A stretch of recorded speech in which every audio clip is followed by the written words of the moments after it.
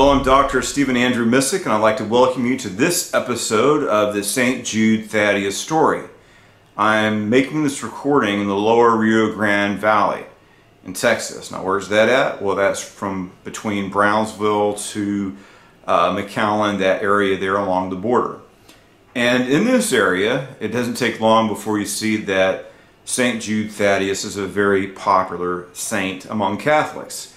And you see pictures of St. Jude Thaddeus all over the place. And how do you know it's a picture? Well, it's a man that looks similar to Jesus Christ, except he's holding the image of the holy face of Jesus. And the reason why St. Jude Thaddeus is so popular is because he's considered the patron saint of lost and desperate causes. And over the years, he's gathered quite a following as the patron saint of the last chance or lost causes, the time of desperation. Turn to St. Jude. In the Catholic Church, you have the idea of the intercession of the saints, where you have one of the saints intercede with you to bring your prayers before God Almighty, and it's considered efficacious in getting answers to prayers among Catholics. And of course, Protestants are like, no, we just pray to the Father, Son, Holy Spirit, only to God. But the Bible does mention how the saints do intercede for us. In the book of Hebrews, it talks about a great cloud of witnesses. It mentions in the Old New Testament Rachel weeping for her children. So the idea is that the saints are in heaven interceding for us. So that's where the Catholic Church builds this doctrine on. But Protestants look at it and say, hey, wait, you know, we only pray to God. So there's a dispute. But in the Catholic tradition, the idea of the intercession of saints is embraced. So you look around and you see these images of St. Jude Thaddeus all over the place. And among Protestants, I think that we should pay attention to the lives of the 12 apostles, right? The role they played in the Bible and their further adventures, which are recorded in the writings of the early church fathers. So this is something, when you look at the saints, I think their lives serve as an inspiration to all Christians, regardless of what denomination they belong to. And I think that the 12 apostles especially can bring us all together in Christian unity, because these were people that were chosen by Jesus Christ himself and sent out to share his message. And on the essential message of the good news of the kingdom of God, despite denominations, we agree on the message as was delivered by the apostles and is recorded in the Holy Bible. So Jude is Jude Thaddeus, one of the 12 apostles of Jesus, who's mentioned in the Gospels. Among Protestants, there seems to be the idea that there's different apostles named Jude, where you have Jude Thaddeus and then you have Jude, the brother of our Lord. And the Catholic Church sees Jude Thaddeus and Jude, the brother of our Lord, as the same person. But we have an epistle in the Bible called the Epistle of Jude. And the Catholic Church identifies this epistle as being written by Jude Thaddeus himself. And Protestants see this as a different Jude, Jude the brother of our Lord. But we don't really know for certain. It could be Jude Thaddeus who wrote that epistle. But what we do know is that Jude wrote an epistle, one of these apostles of Jesus Christ, and it's included in the New Testament. So here in the valley, you see these images of St. Jude Thaddeus all over the place. And you see him holding the holy face of Jesus. And what this picture of St. Jude Thaddeus does is it tells an important part of his story. And a lot of people don't know what's going on in the picture and exactly who St. Jude is. Down here, the idea is that he's the patron saint of lost and desperate causes, and that's why he's popular. The idea among some Catholics is that since his name, Jude, is the same as Judas, there are two Judases. There's Jude Thaddeus, or Judas Thaddeus, and there's Judas Iscariot. One was a holy disciple and one was a traitor. And since they have the same name, the idea is that St. Jude Thaddeus fell into obscurity. So the idea is that if you devote yourself to St. Jude, since he's been forgotten and left out, your prayers will have more success if you focus on him in his life. But transdenominationally, we need to see that Jude was chosen by Jesus Christ and sent to the peoples of the East. And we have documents about St. Jude and attributed to St. Jude that have survived from the early church period that I think speak to all Christians or whatever denomination. So let's get to the picture of St. Jude. Why does he have a picture of the face of Jesus? Well, I was reading an article about the popularity of St. Jude in Mexico, and they're trying to explain this, and said, well, the picture of the face of Jesus represents evangelism, right? Which means sharing the good news of Jesus Christ. And what is that? The message that God loved the world so much that he sent his only begotten Son, Jesus Christ, our Savior and Lord, in the world, that whosoever believe in him should not perish, but have eternal life. So the idea is that Jesus was sent by God the Father, and he died on the cross for our sins, and if we repent of our sins and believe in him, accept him into our hearts, and are born again, then we have salvation through the work of Jesus Christ on the cross, and we have salvation, the cleansing of sins with the blood of Jesus. And that's what evangelism is all about. And like I said, these essentials of the gospel, even though Protestants and Catholics and Orthodox argue about different things, we agree on that Jesus Christ died on the cross for the sins of the world. He's God in the flesh, and he is the way, the truth, and the life, and the only way for forgiveness of sins and salvation.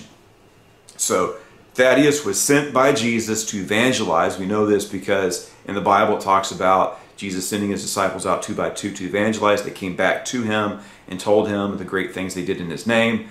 And after Jesus died and rose again, he gave the Great Commission. Jesus says to his apostles, "Go ye therefore into all the world and preach this gospel to all creatures. Whoever believes and is baptized shall be saved. Whoever believes not shall be condemned.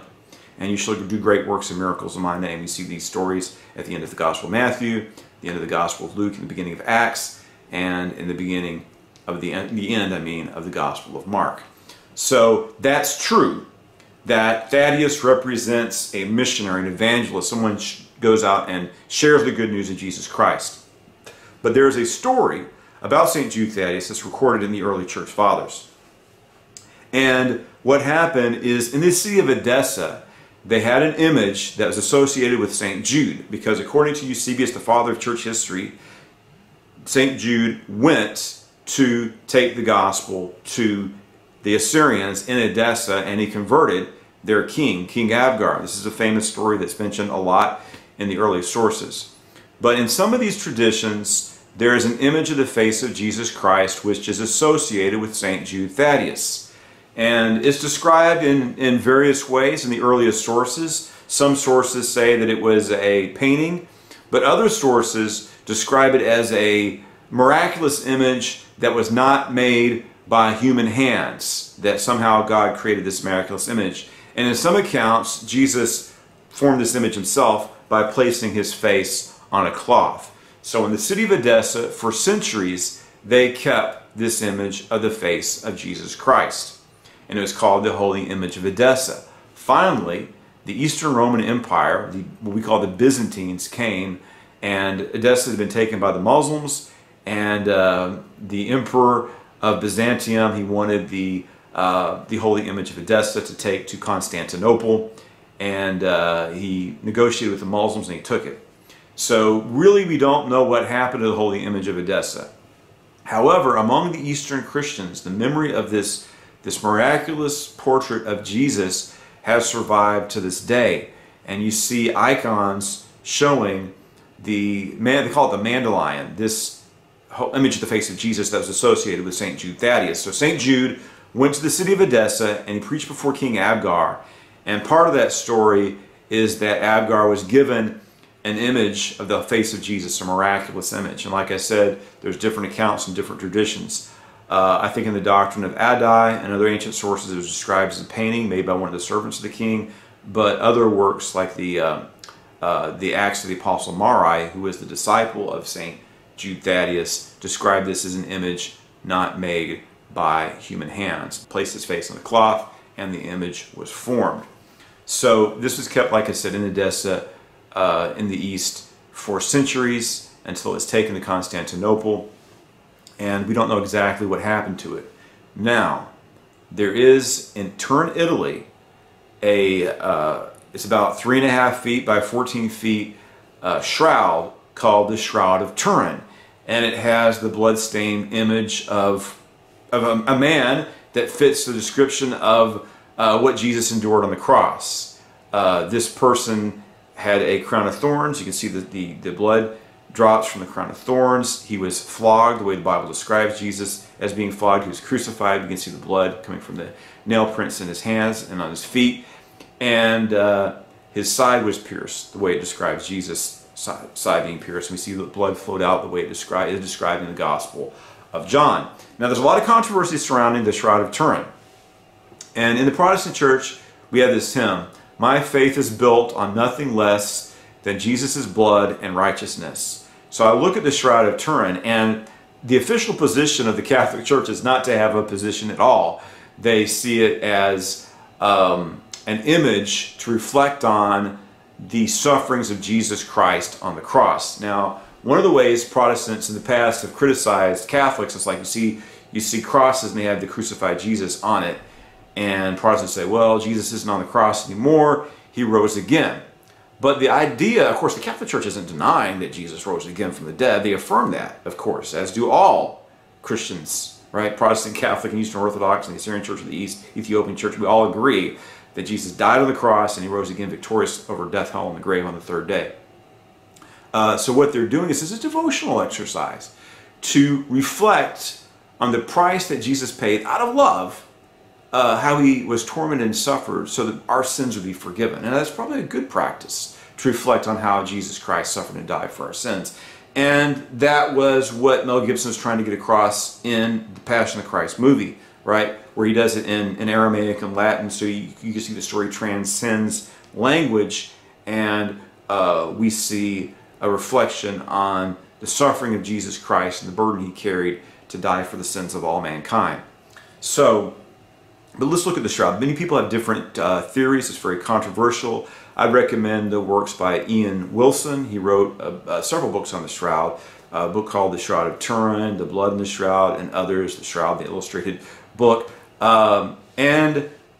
are some people that think that the Shroud was just a painting somebody did, but I think there's a lot of good reason to believe the Shroud is authentic. But like I said, if the Shroud was proven to be a work of art, that wouldn't disappoint me. It's still a wonderful, amazing work of art, nonetheless. But I think there's reasons to believe it's authentic. And part of it is they did a carbon-14 dating back in the late 80s, and they dated it, they said that it dated till the mid-1200s, right? But the problem is these people who did the carbon-14 dating, they weren't experts in the Shroud, and there's a lot of people disagreeing with their discoveries, or their findings anyway. It's disputed. Was the test taken properly? Was it a good sample? The problem is, to do carbon-14 dating, you have to incinerate a part of the Shroud, and they're thinking that the sample they used to destroy to date it was not a good sample. So there's a lot of controversy, and people who believe in the authenticity of the Shroud take issue with a lot of aspects of that testing that was done. But when I got my degree in college, I studied art history, and my personal opinion as somebody who studied art history is I don't think that there was an artist capable of creating that image in the 1200s, because after the fall of the Roman Empire, a lot of knowledge of perspective and anatomy and things, physiology and things like that had been lost. And later on, the Italian Renaissance, these things were discovered again. So I just don't see how an artist could have created that in the time period which they contend that it was created.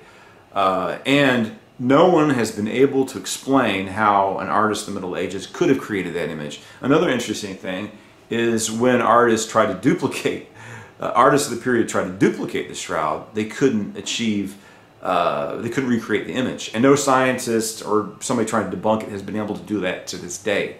So I think there's a good case that the Shroud is authentic. I don't know if I was going to put a percentage on it, I would say it's like 80% chance that the Shroud of Turin is the actual Shroud of Jesus Christ. That's my opinion.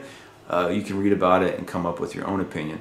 One of these people that's trying to argue the Shroud isn't authentic was saying, well, it's actually a painting that was created for a passion play back in the Middle Ages, and it just became well known and beloved, and people thought it was authentic. So there's a lot of interest in the Shroud of Turin. Every year it's displayed, and it's not displayed very often, probably once every 3 to 5 years. Millions of people come and see it. And like I said, the jury's out, and people like Ian Wilson, who argue for authenticity, make a very good argument. So in a video about St. Jude Thaddeus, why am I talking about the Shroud of Turin? Because let's just say, for sake of argument, that the shroud is indeed authentic, that this is the burial cloth of Jesus Christ. So then where did it come from? Well, we do have a story of one of the apostles who carried an image of Jesus that was made by him pressing his face on the cross that was taken to Edessa. So the idea that Ian Wilson has come up with is that the shroud was folded up and put in a frame and displayed as a portrait, and that actually it's the full body image front and back of Jesus, but when the Christians of the East, when the Assyrians displayed it, they displayed only the face. So I think that's probable, and I think that if the shroud is authentic, and I lean towards it being authentic, that it must have come from Thaddeus, and the interpretation of the story by Ian Wilson must be true. However, we have to look at the ancient sources. Of course, the story of King Abgar and Jude Thaddeus is found in the writings of Eusebius, who wrote around the year 325. In the year 325, he wrote this account about Thaddeus, Jude Thaddeus, going and preaching before King Abgar. Then we have this account also told about the message between King Abgar and Jesus and Thaddeus' mission over there to Edessa. That's also found in the writing of a Christian pilgrim woman named Egeria. She also mentions the story. Now, the official account by the Assyrian Christians is called the Doctrine of Addai. In Aramaic, Thaddeus is called Mar Addai. And in that account, it mentions Hanan, the steward of King Abgar, and it mentions this holy image of the face of Jesus Christ. Then, some Bible scholars believe, or early church historians believe, that there's a trilogy, an apostolic trilogy among the Assyrian Christians, where you have the Doctrine of Addai, which is the story of St. Jude Thaddeus taking the gospel to King Abgar and teaching the gospel. And it's a really good book. I like how Thaddeus explains the essentials of Christian theology, and it's the doctrine of the teaching of Addai. And I think that especially that section of the doctrinal teachings, the theological teachings of Thaddeus, of Jude Thaddeus, are accessible to all Christians, and these are teachings that Christians of whatever denomination would agree on. It's a pretty good story. So you have the Doctrine of Addai, and then you have the Acts of St. Thomas, and it's the story of Thomas going to India. And then you have the Acts of the Apostle Marmarai, who was probably one of the 70 disciples of Jesus and the personal assistant and disciple of St. Jude Thaddeus. And in the Acts of the Apostle Mari, it says that this image that was kept in Edessa was an image, a miraculous image, not made by the hands of men.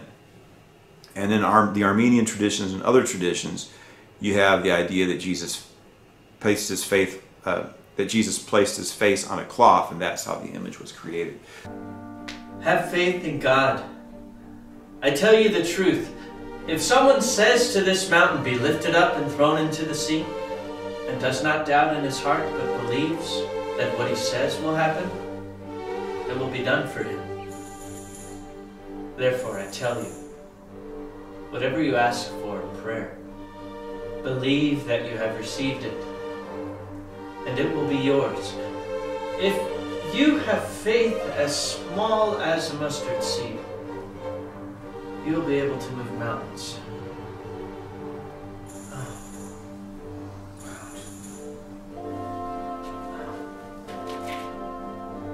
So there's different traditions, but probably what happened is perhaps this image made its way to the east, and Thaddeus brought it over, but the story wasn't written down until decades or perhaps centuries later, and so different versions of the story developed with the passing of time until the stories were written down. So, in some accounts, the holy image of Edessa was a portrait made by Hanan.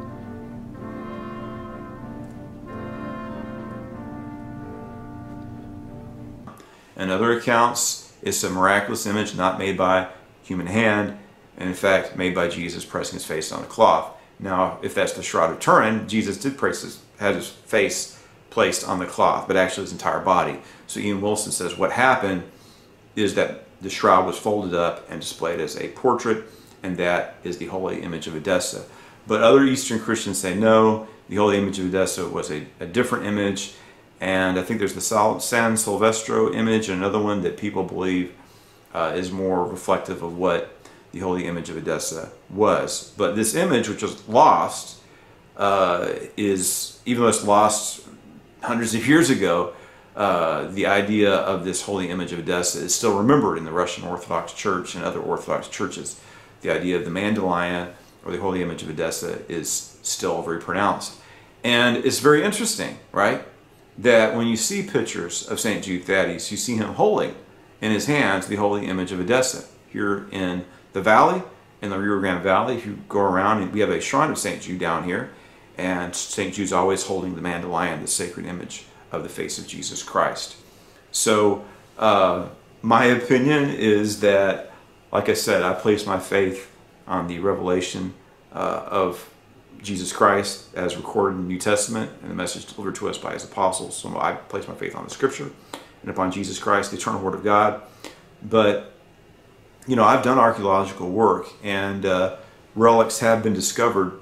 And during the Protestant Reformation, you know, Luther and others would criticize what they called the cult of relics. And some of these relics were considered to be forgeries. But just because some relics are forgeries, that doesn't mean they all were. And I was reading this, I think CNN did a miniseries on the life of Jesus, which is a couple of years ago. And they carbon tested one of these bones, which was supposed to be of one of the apostles. And they tested that skeleton. And it was, based on their research, is the bones of a Middle Eastern man from the time of Jesus. So, like I was saying, it's true that, you know, Luther mocked, like they had these, this is the true nail that pierced the hand of Jesus. And Luther said, well, if people collected all the true nails that Jesus did around the world, you'd have enough nails to shoot every horse in Saxony. He's ridiculing it. But the fact of the matter is, even today, relics or artifacts are important. And even in Protestantism, where, you know, people go on I've done archaeological work, but the idea that you could find an artifact that verifies the truth of Scripture is something that people are very interested in. And like the discovery of the Dead Sea Scrolls and the Bible manuscripts so old that Jesus and his apostles may have looked upon those scrolls themselves. So there is value in relics. And another thing about relics, it's in the New Testament, is it mentions that Peter's shadow would fall on people who were ill and they would be healed. That's what it says in the Bible.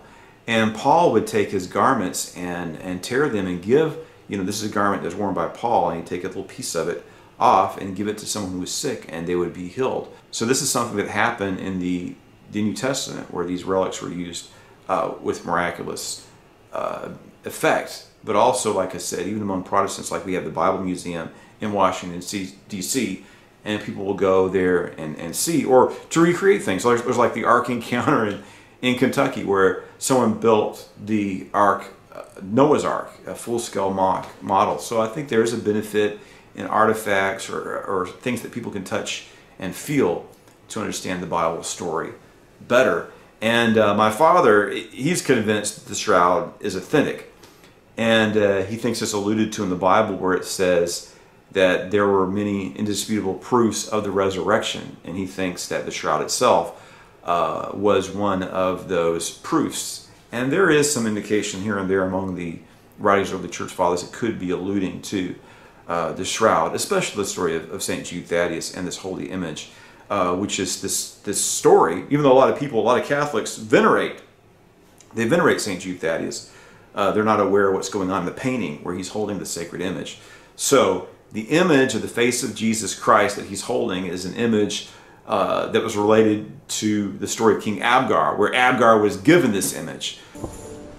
My lord, King Abgar, I bring to you a gift from James the Just, the Bishop of Jerusalem, and brother of our Lord, and from all of the holy apostles. This is the image of Jesus the Messiah, the Son of God.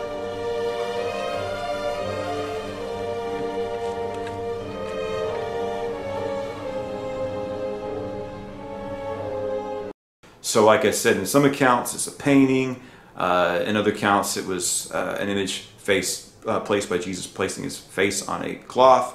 But regardless, in the ancient stories, Thaddeus is associated with preaching before King Abgar and an image of the face of Jesus Christ.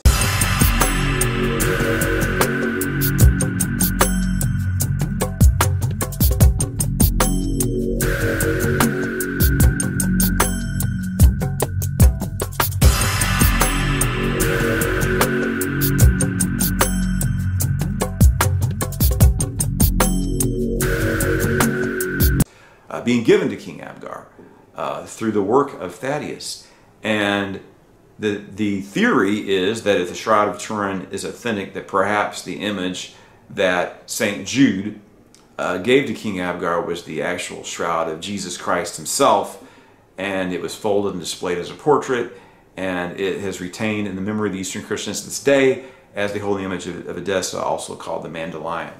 So it's very interesting, like I said, I think that St. Jude is speaking to this generation of the Lord. Jesus Christ is speaking to this generation through the apostles and through St. Jude. And perhaps the story of the shroud is a way to get people to learn the story of St. Jude. And like I said, I've got many friends in the Assyrian Church of the East. And some people embrace the idea that the image that was carried by Jude Thaddeus is actually the shroud. Other people say no, the holy image of Edessa was a different image. But be that as it may, like I said, we're dealing with the articles of faith, and we're also dealing with history, but also legend. And I think that people need to read the stories, become familiar with it, and make up your own mind. So, we do have our film. I got my docudrama series, which we're doing this webisode series, but we have our movie, our feature film.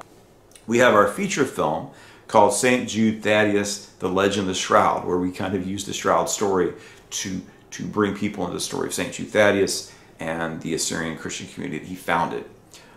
So, remember, we have our products, my storybook, the St. Jude Thaddeus storybook, based on, which uses photographs from the docudrama series, from these webisodes, and we also have our feature film, St. Jude Thaddeus, The Legend of the Shroud, and I'm working on a storybook on that right now, and it will be available very soon. And we also have products available to promote our production company, because we're looking towards doing more films and in the future. Like I said before, the message of St. Jude Thaddeus is the message of Jesus Christ, that God loved the world so much that he gave his only Son, that through trusting him we can have forgiveness of sins and eternal life. And that's what the message of Jude Thaddeus is about, and that's the story I'm trying to tell. And like I'm saying, like I said before, I believe that it's important for us to get back in the Bible and go back to first century Christianity, and also go back to the apostles. Jesus sent these men out. He is intimately known by them. He chose them. They didn't choose him. He chose them for a specific purpose. And he sent them. He sent Thaddeus, Jude Thaddeus, to the Assyrians. He sent Thomas to the Indians. He sent Peter to Antioch and later on to Rome. James stayed in Jerusalem as a witness through his holy life and martyrdom to the truth of the gospel of Jesus Christ. The apostles were chosen to spread the message, the good news of the kingdom of God, and we've inherited that from them, and we need to share this message because there's a lot of problems in the world, and Jesus taught a message of love, forgiveness, compassion, and charity, and this world needs this message now more than ever. So it's time for us to share the story of the love of Jesus Christ, to show the story of the love of Jesus Christ, and we can do that through the story of the Gospels, but also the stories of the men who were directly chosen by Jesus Christ and sent out. And we need to listen to what God has to say about listening to his Son and the message that Jesus sent his 12 apostles to spread. So I'm praying for you. I pray that you be blessed, and I pray that you join us in our next episode. And please like, subscribe, and share. God bless you.